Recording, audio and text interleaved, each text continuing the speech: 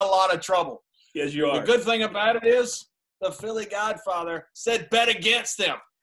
And we made money off that. The man was 64.8% last year in the NFL. He's killing it right now in college football. We finally got the NFL back. I'm so excited. By the way, 45,410 tests right now, COVID tests, have been in the NFL. One positive. One. We told you in this show you can play sports and you can play it safe, and that's exactly what's happening. This man plays it safe because he wins. He does nothing but win. The Philly Godfather, what have you got coming up for us week 1 NFL?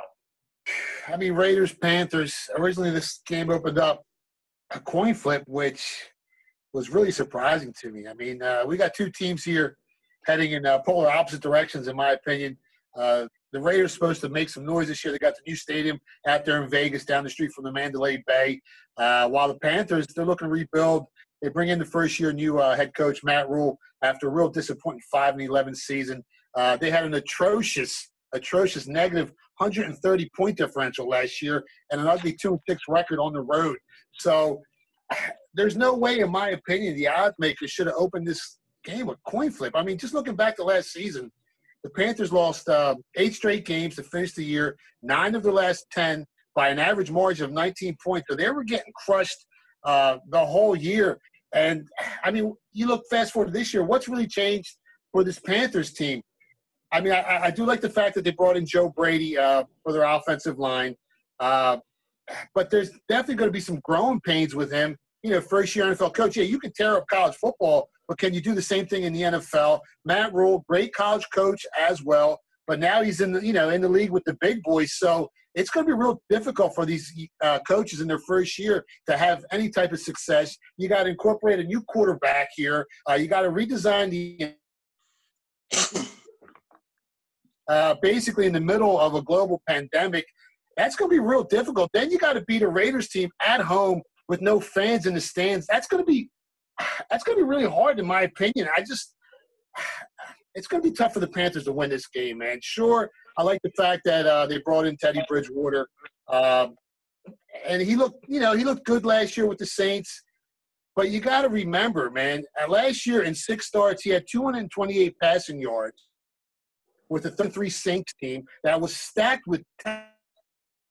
And he had the luxury of being protected by arguably the best offensive line in football last year. The Saints only gave up 25 sacks on the whole season. They ended up ranked 3rd overall in pass protection, and they were actually dealing with injuries, throughout the whole season. So I guarantee you this year that he's not going to look as good as he did last year behind an offensive line that surrendered 58 sacks and was ranked in the basement of the NFL in protecting the quarterback. They were giving up almost 4 sacks a game last year, this Carolina Panthers team. Now, they brought in, Russell Okung, so that should help out their offensive line a little bit. And the Panthers obviously, they got the greatest weapon in the NFL right now in Christian McCaffrey. They got some real good wide receivers in DJ Moore and Robbie Anderson. But this game is going to be won in the trenches, as most NFL games are on a week-to-week basis. The Raiders have the much better offensive line. I think they're ranked top 5 or top 6 last year in protecting the quarterback. So that should negate Carolina's strength on defense, which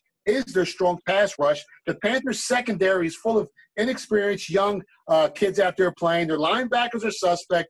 Kuechly's gone. The whole middle of that field is going to be wide open for Derek Carr.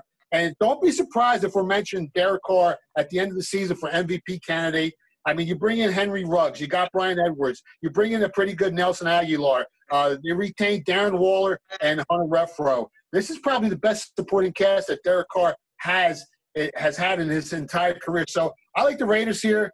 I can keep going and going, keep breaking down this game. This line originally opened up, like I said, a coin flip, a pick 'em. It's moved up to as high as -3 in some places. If you can still find 2.5, lay the 2.5. If you got to lay 170 on the money line, do that as well. I can't see the Raiders losing this game. Like I said earlier, these are two teams headed in polar opposite direction. The Raiders are going to make some noise this year. Take the Raiders. Coach, what do we do when the Philly Godfather says to bet the Raiders? Oh, bet the Raiders! We fire! Kind of like the OK Corral. We turn into Doc Holliday and Wide Earth. I'm your butterfly. I love that bet because they're not playing against my Chiefs. I will say this. I just drove past the stadium in Vegas a couple of weeks ago, and it was brilliantly done. It's in the colors of the Raiders, which normally you don't do, but they did a phenomenal job. People are going to love how this stadium looks. So I like the Raiders, except they're not going to win the AFC West, and they're not going to have the MVP. You give your endorsement to the Philly Godfathers pick. You actually like it. No, I like the pick. I do not like when he said that Derek Carr could be the MVP. Don't like that. Mentioned. I said he's going to be mentioned. Oh, now you're backpedaling. Play back the stadium. I said, don't be surprised if he's mentioned for the MVP. He's going to have a great season, man. He's going to have a great Derek Carr. He's a good dude. Yeah. Good dude. So, being from the South, you know what happens when you play a country song backwards, don't you, Coach? You get your dog back, your truck back, your girlfriend back. That's what happens when you play a country song backwards. As an old Merle Haggard fan.